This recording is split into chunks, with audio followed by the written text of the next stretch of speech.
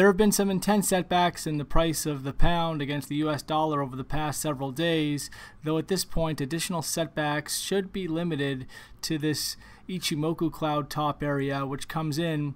around 132.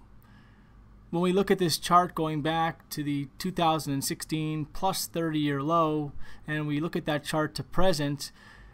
the picture is much different, and it looks like the market is starting to put in a more significant uptrend off that plus 30-year low. And so we're looking for the market to hold up above the top of this Ichimoku cloud for the next meaningful higher low and a bullish continuation of this medium-term uptrend.